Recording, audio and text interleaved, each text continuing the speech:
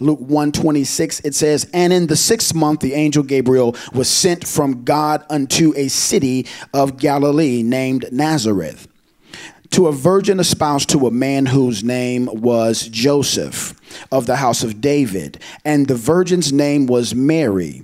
And the angel came in unto her and said, Hail, thou that art highly favored, the Lord is with thee. Blessed art thou among women.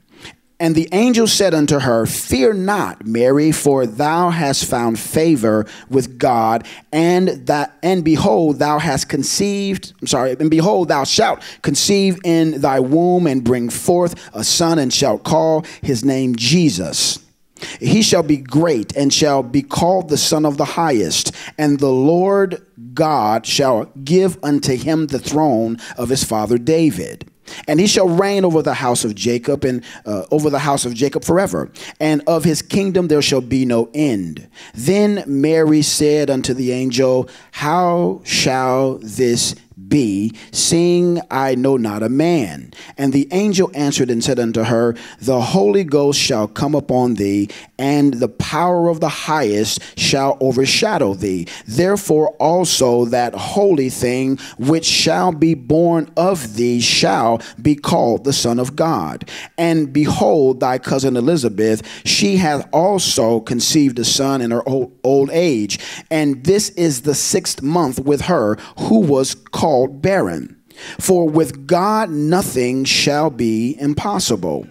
And Mary said, Behold, the handmaid of the Lord, be it unto me according to thy word. And the angel departed from her. And Mary arose in those days and went into the hill country with haste into a city of Judah, and entered into the house of Zacharias, and saluted Elizabeth. And Mary abode with her about 3 months, and returned to her own house.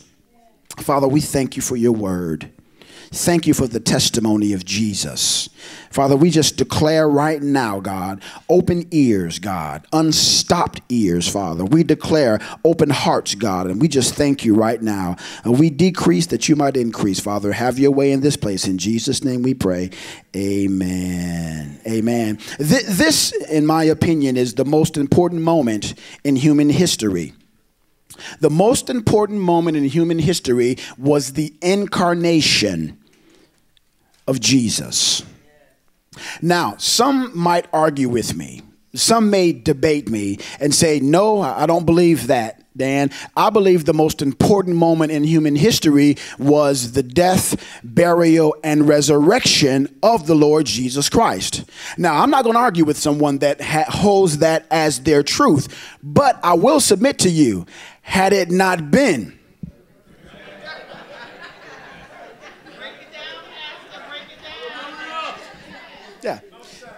for the incarnation of the Lord and Savior Jesus Christ, there would not have been a life, death, burial, and resurrection of the Lord. So I believe, though they both are incredibly important, one trumps the other, because without one, the other could not exist. Amen.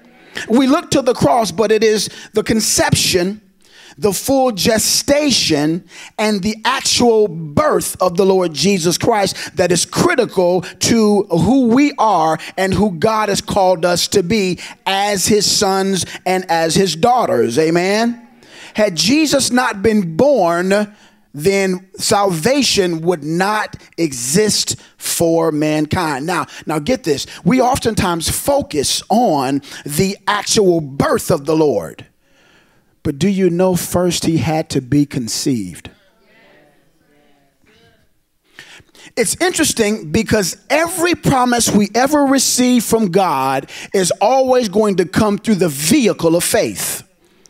And what we find here is a 16, roughly 15, 16-year-old girl, and the weight of salvation is resting on the shoulders of this little girl to have the faith necessary that will allow for the promise of God that had been spoken for thousands of years to come to fruition.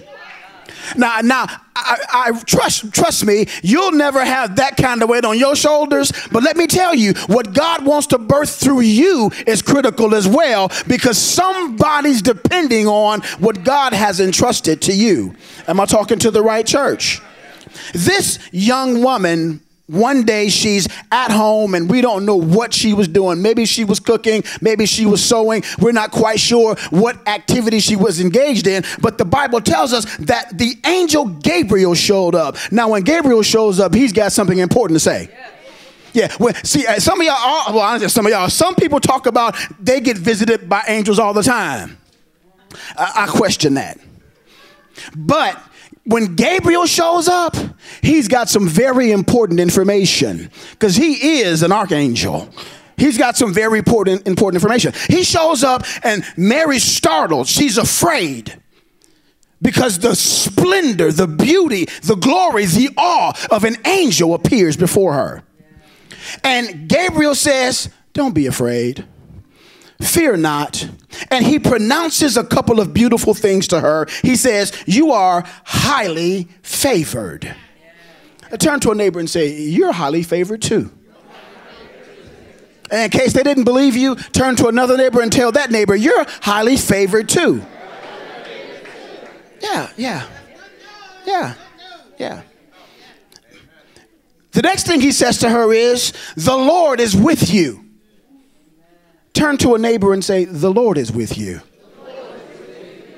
Just in case you don't trust their witness, turn to a different neighbor and say, "The Lord is with you." Now, I don't know if you understand the ramifications of the fact that you're favored and the Lord is with you, but that is some huge news. That's some good news. That's something that we need to stand up and recognize. You are favored and God is with you. Then the angel says, "And you're blessed." Turn to a neighbor and say, "You're blessed." You got the routine already. Go ahead and do it.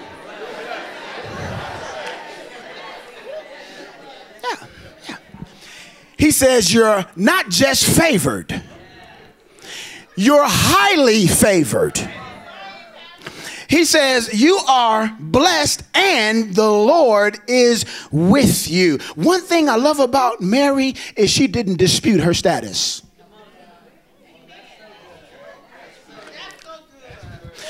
Mary didn't say, "Not me. I'm not favored. I'm not blessed. The Lord's not with me." Mary just soaked it all in. Let me tell you, don't dispute your status. Now, I get, you've made some mistakes, you've made some errors, you've done some things, you've fallen, I get all that, but let me tell you, your position trumps your condition. You've been positioned in Christ Jesus, and the Bible says that you are blessed. The Bible says that Jesus Christ has changed the game as it relates to you. You've been made the righteousness of God. Made is past tense. You've been made the righteousness of God in Christ Jesus. Turn to a neighbor and say, "You're righteous." You've been made the righteousness of God in Christ Jesus. Don't dispute your status. It's not something that you've earned. It's something that God has made you to be. That's really good news. Am I talking to the right church? I love it because from her childhood, Mary, she's been hearing about this Messiah. From her childhood, she's been hearing all the prophecies and all of the promises, hundreds of them, that concern the Lord Jesus Christ. Her entire life, she's been hearing about the Savior that would come and save his people from their sins, who would come and destroy the works of the devil. She'd been hearing about this her entire life. And now the angel, he appears to her and he says some things to her that are startling, because she now will be informed that she's a part of this process. Could you imagine what that moment must have been like. The angel Gabriel himself shows up before you and pronounces some things over you and then gives you some information that was prophesied over 500 years ago. Point number one is this: make the promises personal. Make the promises personal. Isaiah 7:14 reveals a passage of scripture that I'm sure Mary was aware of, because she was aware of the emergence of the Messiah, Jesus Christ. Isaiah 7:14 says, therefore, the Lord himself will give you a sign. Behold, a virgin shall conceive and bear a son, and shall call his name Emmanuel. Now, this is powerful stuff, because over 500 years prior to this moment, the prophet prophesies that a virgin is going to give birth. God's going to give a sign so that it'll be clear who this Messiah is going to be. It'll be clear to everyone, because nothing has ever happened quite like this. This is an anomaly. This is something that has never occurred in the history of mankind. A virgin is going to conceive and give birth to what the scripture says his name shall be Emmanuel, God with us. Now get this. This passage, this scripture, this prophecy, what it did not say is God is going to cause Mary, the virgin, to conceive. Didn't say that. It said a virgin shall conceive. And so what Mary was going to have to do was see herself in that promise. See herself in that prophecy. Watch it. If ever you're going to receive from the promises of God, you're going to have to see yourself in that promise. Or else it's just a general thing that's thrown out there for anyone to receive. You're going to have to see yourself walking in that thing that God has promised. Amen? Watch it. It's beautiful, because this promise was a promise that belonged to Mary exclusively. This was Mary's promise. Watch this. Nobody else could have fulfilled this. This was Mary's promise that was written about hundreds of years prior to her emergence on the earth. This promise belonged to her because it was the time. It was the exact time that the prophets prophesied. So this is a promise that belonged exclusively to Mary. But watch this. It was possible that Mary could have denied the promise by not moving in faith. The Bible says he promises it to her. Amen. And then as a result of him promising it to her, she begins the process of conceiving the promise. Amen. Watch this. We have to recognize this. The promises, they belong to us. We have promises, literally thousands of promises that belong to us, but we're going to have to see ourselves walking in those promises. If nobody else is going to access this promise, I will access this promise. We have to see it. The Bible is chock full of promises for the believers to walk into, but if we don't see ourselves walking into those promises and grab those promises and conceive those promises will not work for us. Let me prove it to you. 2 Peter, the 1st chapter, beginning at the 3rd verse, it says, his divine power has granted to us all things that pertain to life and godliness through the knowledge of him who called us to his own glory and excellence, by which he granted to us his precious and very great promises, so that through them, you may become partakers of the divine nature. Watch it. It says that God is so generous, God is so benevolent, God is so wonderful that he's given us tons and tons of precious promises. Thousands of precious promises in the Bible. And the way that we are to use those promises or walk in the power of those promises is by simply agreeing with them and seeing ourselves fulfilling what it is God said that he was going to do in us. I know that there are needs. I know that there are challenges. I know that there are situations that we all face, but God has given us the solution to our problems and to our ills and to the challenges that we face in the Word of God. They're called promises. Turn to a neighbor and say, I've got some promises. These promises have been given to us, but we have to make sure that we personalize these promises. Amen. Watch this. Hebrews 4:1-2. Let us therefore fear, lest a promise being left us of entering into his rest, any of you should seem to come short of it. For unto us was the gospel preached as well as unto them. But the word preached did not profit them, not being mixed with faith in them that heard it. Watch it. He says that there are promises left to us as believers, just like there were promises left to the Old Testament saints.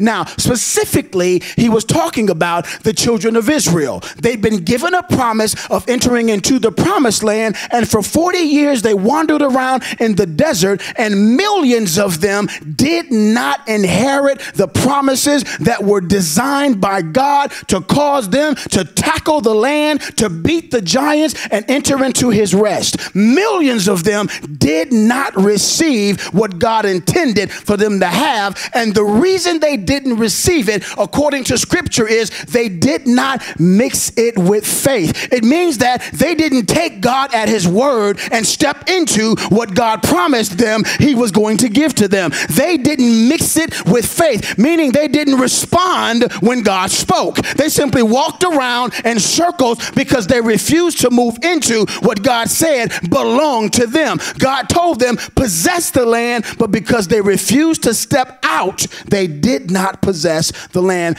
Millions of them. He says, be fearful, be careful, lest promises that have been left to you go unfulfilled. Turn to a neighbor and say, mix it with faith. In case they didn't hear you, you know what to do.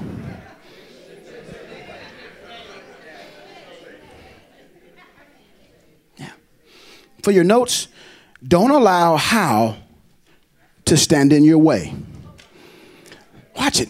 Mary, the angel shows up and the angel says, Mary, you're favored. God is with you. You're highly favored. God is with you.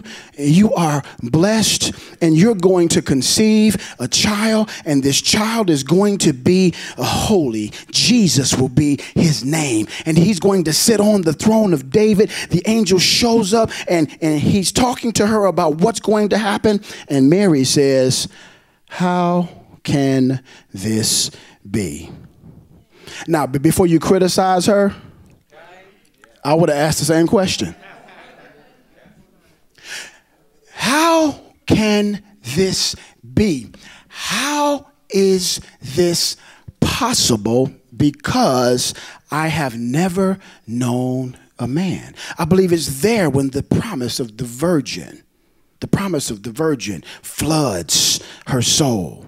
It's there when the promise of the virgin floods her soul. And the angel tells her how it's going to happen is simple. The Holy Ghost is going to overshadow you. The Holy Spirit is going to overshadow you. And he's going to cause that holy thing to be conceived. Now, Mary was a young Jewish lady, so she was familiar with the presence of God and the overshadowing power and presence of God. She obviously heard about the God that overshadowed the globe, overshadowed the world that was formed, was without form and void. She'd heard of the Holy Spirit coming and resting over, covering the desolate place and causing life to come back into it. This same spirit, the angel Gabriel tells her, is going to overshadow you, and he's going to cause you to produce produce when it would normally be impossible for you to produce. I love the overshadowing presence of the Holy Spirit. How about you? For with God, nothing shall be impossible, he tells her. And Mary, she didn't say, well, I hope you're right. She didn't say, well, if it's the Lord's will. What Mary said was, behold, the handmaiden of the Lord. What was she saying? She was saying, uh-oh, I see myself in that. Behold, I'm the one that Isaiah was talking about. Oh, I see myself in that promise. Behold, I'm the handmaiden. I'm the woman that Isaiah prophesied about. I'm the one that God's designed to conceive, even though she didn't have the proper means of conception. I'm the one that he was talking about. Then she says, be it unto me according to your word. She realized, I'm the one to receive the promise. Let it happen just like the Bible said. Let the promises be fulfilled in my life today, she said. And then the angel disappeared. And that moment, the Spirit of God overshadowed her, and she conceived according to the word of the Lord. Now, I love the overshadowing presence of God. I do. But do you know that you've got it better than Mary? You don't know that, huh? Let me prove it to you. John 14, 16 and 17. Jesus speaking. I will ask the Father, and he will give you another helper to be with you. Read that. Forever. Say that. Even the Spirit of truth, whom the world cannot receive because, I just power down, because it neither sees him nor knows him. You know him, for he dwells with you and will be in you. Now, we've got to get this. The overshadowing power of God that hovered over the world, that caused the world to be shaped and full and plentiful, now lives in you. Watch it. The Spirit that overshadowed Mary, that caused the miraculous conception to happen, he overshadowed her. That same Spirit, he now lives in you. What you may not know is you have better opportunities than Mary had to fulfill the promises of God that have been left to you. Why? Because you don't have the overshadowing presence. You have the indwelling presence of the Holy Spirit on the inside of you. I know what the doctor's report may say, but you have the presence of God dwelling on the inside of you. I know what the relationship may look like right now, husband or wife, but you have the indwelling presence of the Spirit right now on the inside of you. I know what the financial situation may appear to be right now, but you have the indwelling presence of the Holy Spirit living on the inside of you. I understand you may have a wayward son or wayward daughter, but let me tell you, you have promises that have been left to you because you now have the indwelling presence of God living on the inside of you. You do know Mary entered into that as well.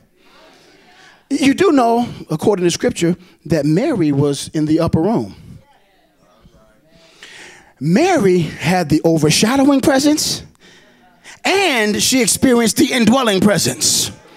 She had the presence that overpowered, overshadowed, and the presence that infilled. Do you know, Mary, in spite of the great thing that God used her to fulfill, she still had to be in the upper room to receive the infilling, because the infilling is based on better promises. It's a better covenant.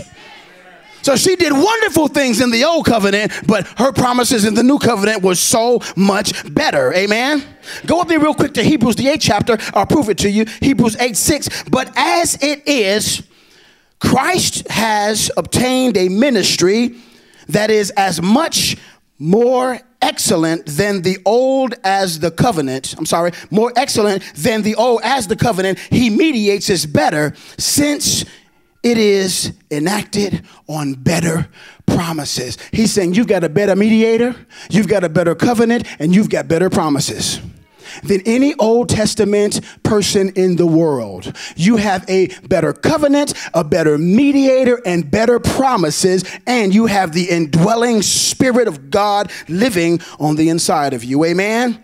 Romans 8 says, if the Spirit of him that raised up Christ Jesus from the dead dwells in you, he shall quicken or cause to be alive your mortal bodies. You have the power of God living inside of you, so there is no reason for you to doubt, because God is with you, God is in you, and he's causing those things to come to pass in your life. Amen? The Holy Spirit, he's going to fill in the gaps. Don't let how stop you, because the Holy Spirit is going to answer the questions. All you have to do is believe. For your next point number 2 is this: protect the conceived promise.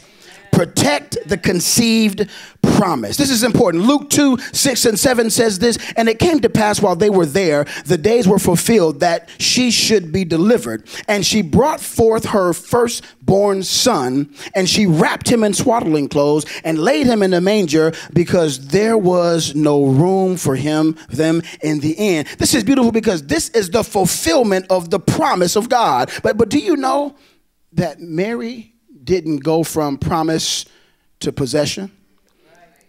She had process. See, this moment occurred 9 months before the birth of Jesus. She received the promise, and 9 months later, Jesus was born, right? She received the promise, but then she had the noble task of holding on to the conceived promise, so that the conceived promise could be fulfilled in her and through her, and the Savior that was conceived then could be born. She had to walk through the process, just like every promise we ever receive. There's always a process attached to it. Amen? The promise started growing in her immediately. But there was no evidence.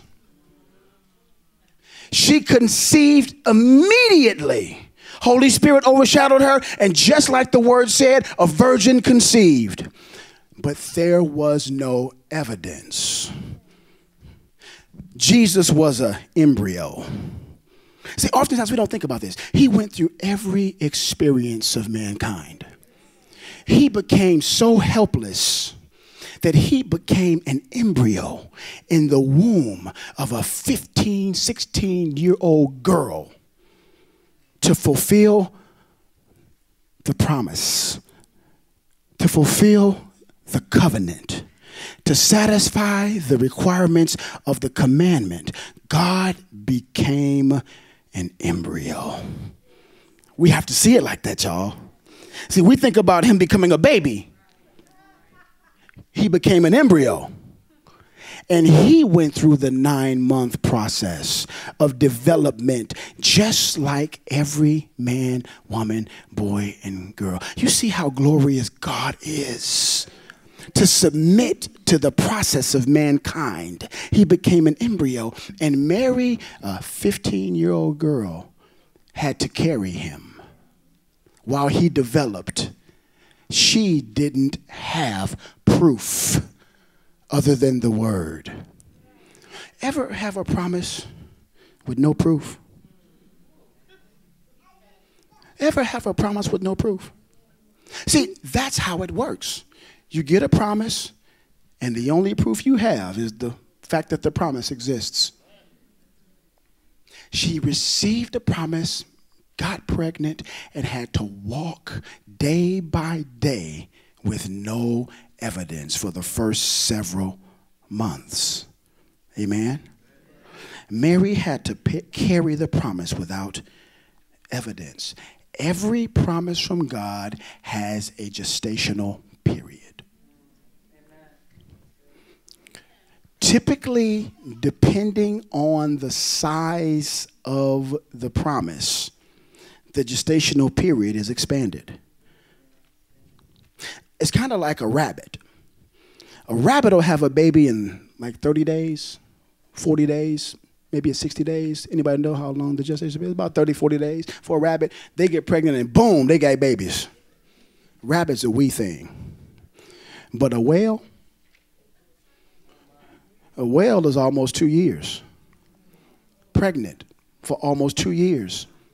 Why? Because of the scale. Takes a lot longer for a whale baby to develop than a rabbit, right? A whale baby comes out looking like a bus. So watch it. The scale of the promise oftentimes dictates the length of the gestational period. So maybe one of your friends, they've come to the end of their faith and they're experiencing what it is God had for them, they believe in God for. But you're like, what's taking me so long? Well, it may just be the scale or the size of the miracle is larger. So you have to hold on a little while longer because it needs time to develop. It needs time to grow. It needs time to form before you can lay your hands on it, before you can lay your eyes on it. It just takes a little more time in process. Amen? Am I talking to the right church? Turn to a neighbor and say, hold on to your promise. Don't you let it go. Hold on to your promise. Now watch this. I'm sure that Mary probably told a couple of people, but the Bible tells us about one person that she told. She went to her fiance, and she told him, hey, Joseph,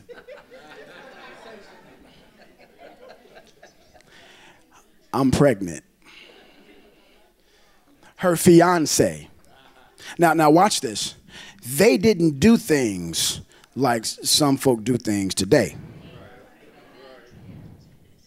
They don't have a baby first and then get married. They get married first and then have a baby. So Mary goes to Joseph and says, Joseph, I know we're not married yet. We're engaged to be married, but I'm pregnant. And it's God's baby.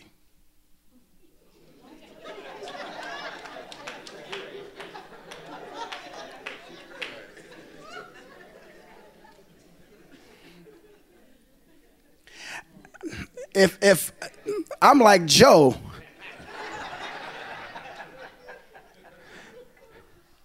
I'd have been like, how dare you blame God?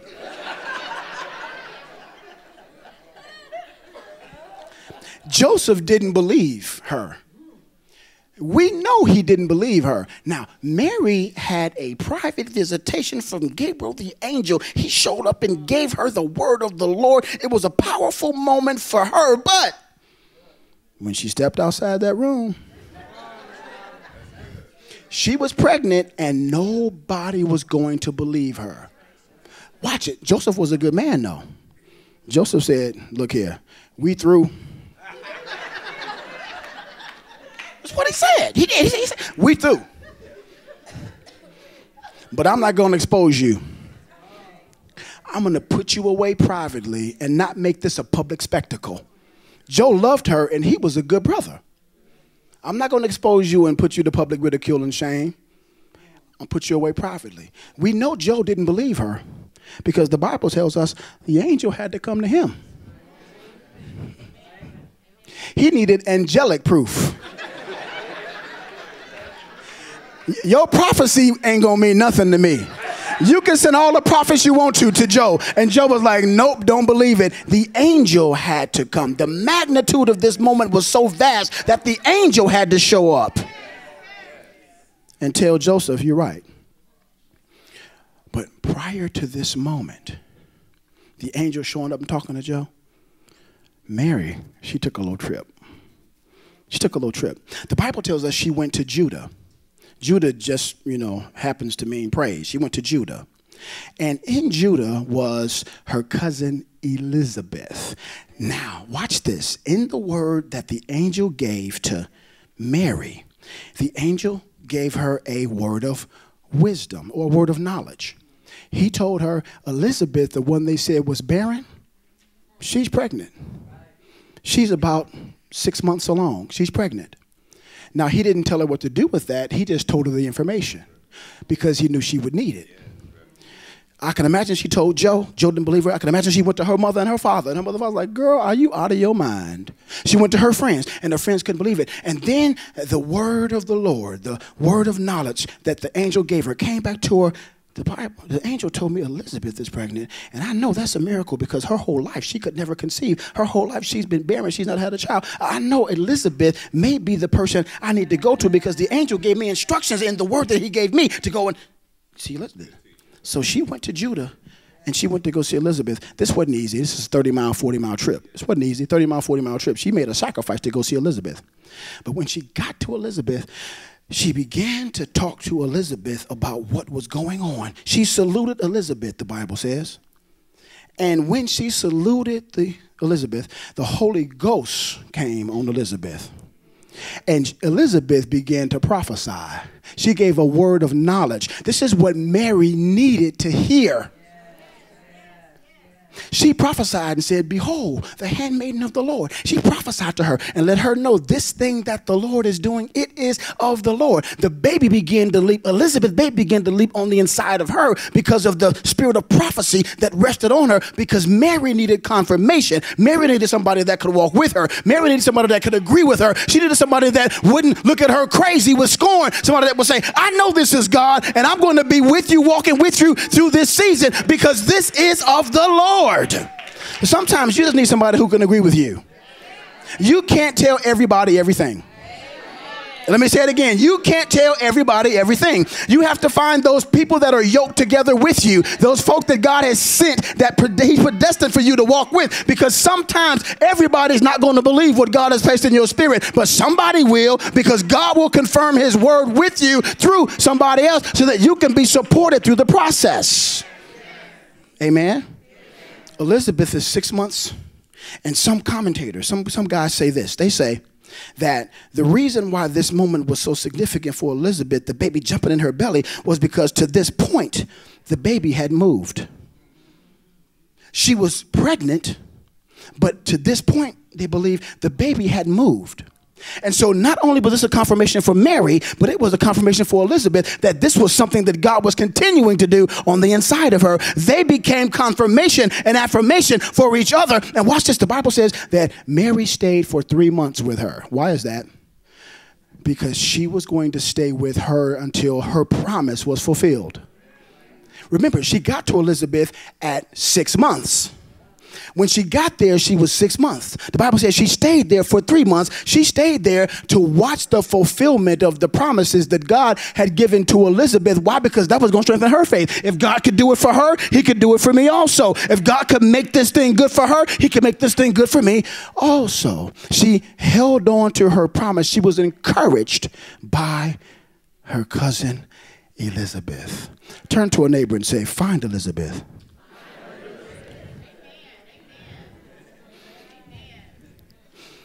You know the road. You know what I want to ask you to do next. Turn to a neighbor and tell them, find Elizabeth. Yeah. Why? Because Elizabeth is critical to the gestation of the promise that God has given to you. You need to find someone that can walk with you while you wait on the promises of God. While you go through the process, you need an Elizabeth who will be with you to help you to hold on to what it is God has called you to. Watch this, people of God. Watch this.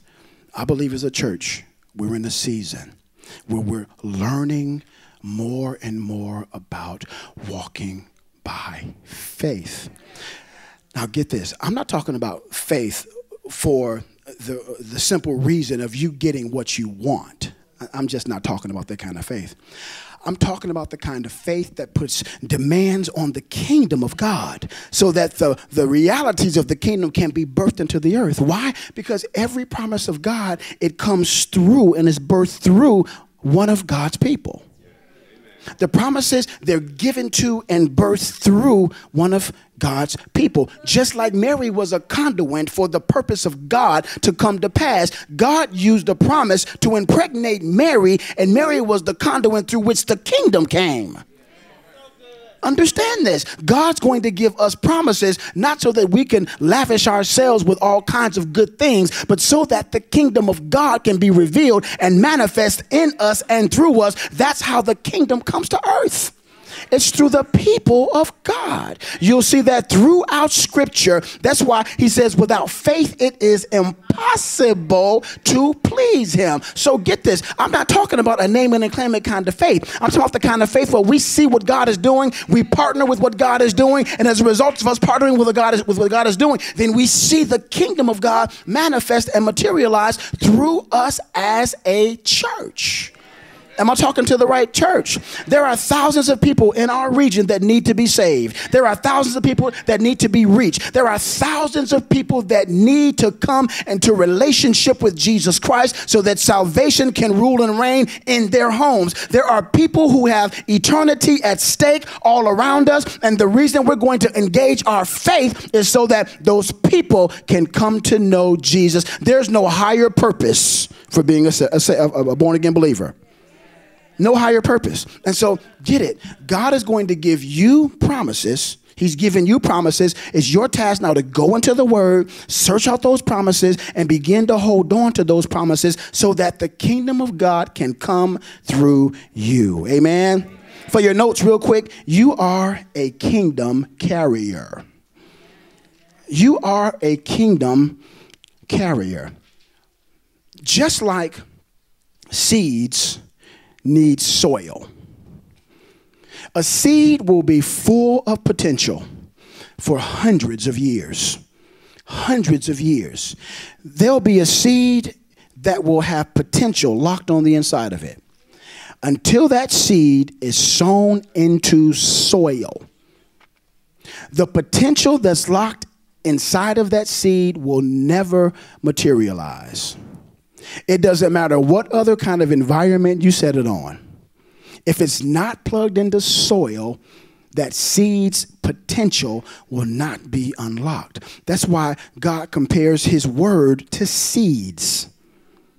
Because seeds need soil, the word needs a fertile heart of faith to grow in, to unlock the potential of the word that God has promised. Am I talking to the right church right now? And so as people of God, let's recognize our responsibility as carriers or conduits of the kingdom of God and begin to engage in the word of God for the purpose of allowing the kingdom of God to be birthed through us, in us, and through us. Amen? Promise, process, possession.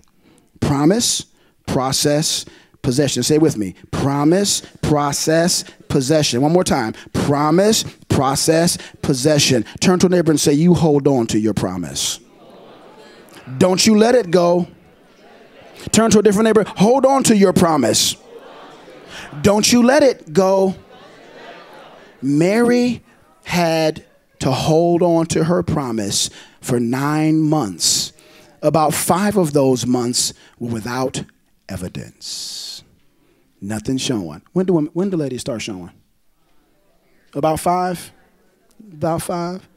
Sometimes 4. It varies. So she had to hold on to her promise at least around 4 months before she had anything to ever indicate what was happening on the inside of her. People of God, I know you may not be showing yet. Yeah, I know it may not be showing yet, but there's a work happening down on the inside of you. I know it may not be manifest yet, but there are some things happening down on the inside of you. I know maybe it's taking longer than you anticipated it would, but there are some things happening on the inside of you. Hold on to your faith and do not let it go. Amen. Father, we thank you for this moment in your presence. We thank you, God, that you're so good, that you're so wonderful.